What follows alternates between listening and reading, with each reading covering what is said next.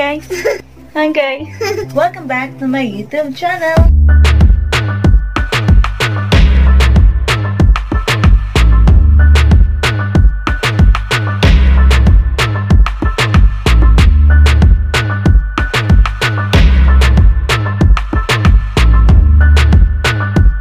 At kung bago ka pa ng channel na ito, don't forget to like, share, subscribe, and hit the notification bell button para updated ka sa videos na ina-upload ko. Hi guys! Welcome back to my YouTube channel. Nandito na naman po ang inyong kusinerang makulit. And for this video, gagawa naman tayo na chocolate munchkin. Let's go! Para po sa ating ingredients, kailangan po natin ng isang pack ng Fuji bar, chocolate, all-purpose flour, sugar, butter, isang sachet ng Milo, at isang sachet ng powdered milk, at food coloring na orange, kaso wala akong nakitang orange. So, ang gagamitin na lang natin ay red at yellow. Ang una po nating gagawin ay ang streusel o yung orange na balot ating munchkin. Pagaluin lamang po ang harina and then ang sugar. Dapat po ay naka-low heat lang po ang apoy. Yan, haluin lang po natin.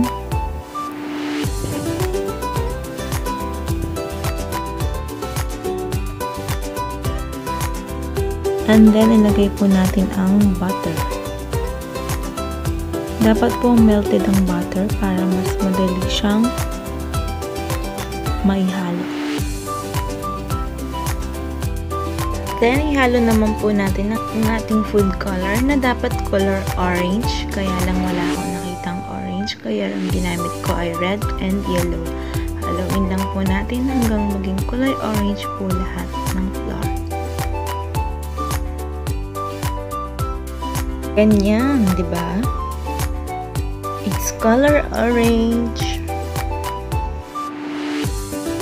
Then, i-transfer lang po natin ito. And then, set aside lang po natin ang ating streusel.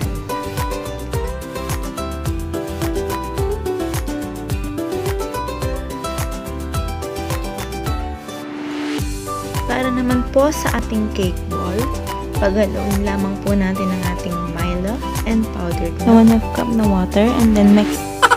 And then, mix lang po natin until all ingredients are dissolved.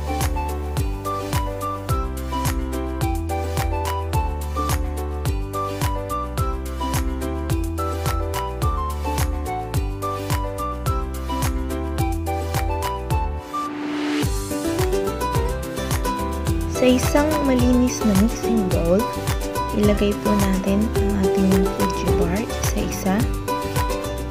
Siyempre, tanggalin niyo po ng balat. Dahil hindi po kasama ang balat. Bilangin po natin ang Fuji bar. Joke lang.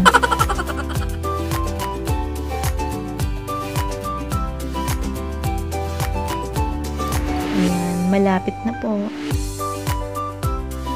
Nabilang niyo ba kung ilan? Ayan, 2 na lang. At isa na lang. Tapos na. Ito na po ang ating naked Fuji bar. Maghugas po tayo ng kamay dahil gagawin na natin ang ating cake ball. Ayan. Durugin niyo lang po ang mga Fuji bar hanggat na ito'y madurog ng pinang-pina. Sige po, ganyan po. Galing mo nga.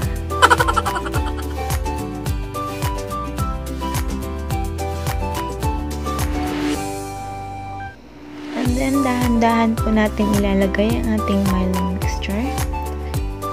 Dahan-dahan lang po. Huwag pong biglain dahil baka po maging sinabawang cake ball po ito. Haluin po natin. Dapat po ay medyo mamasama-sama ang cake ball. Yung sakto lang naman na magdidikit sila. Kaya wag pong agad ibubuhos ang ating Milo mixture para matansya natin yung texture niya. Okay? Class, do you understand?